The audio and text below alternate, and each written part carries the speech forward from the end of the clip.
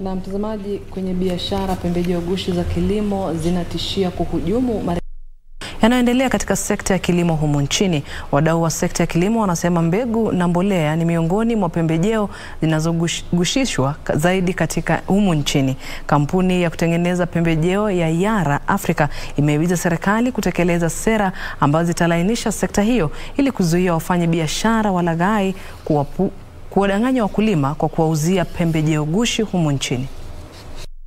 Sekta ya kilimo humu nchini inakabiliwa na tatizo la pembejeo duni, huku shirika la kukabiliana na bidhaa ghushi likionya kuwa 40% ya pembejeo zinazouzwa humu nchini ni ghushi.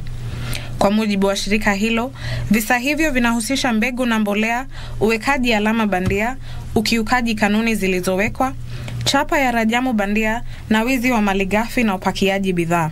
Mkurugenzi wa kampuni ya YARA Africa William Ngeno amesema serikali inapasa kutekeleza sera mahsusi za kulainisha sekta hiyo na kudhibiti utengenezaji, uagizaji na uuzaji wa pembejeo ili kuwachuja wafanyibiashara walaghai wanaouza pembejeo feki. Akiongea kwenye uzinduzi wa mpango wa unasihi wa kampuni ya YARA Africa, Ngeno alisema ruzuku zinazotolewa kwenye sekta ya kilimo sio suluhisho la kudumu kwa wakulima humu nchini ambao wanakabiliwa na changamoto ya kupata pembejeo. Same to fertilizer.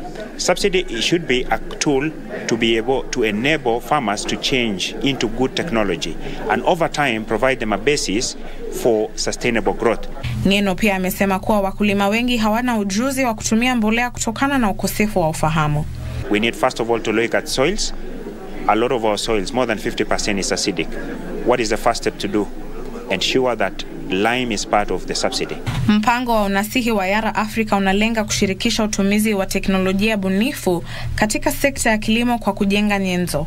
Use of new ways of crop production, like of course irrigation, fertigation, and most importantly knowledge. How can we transfer that knowledge quickly to the rural economies?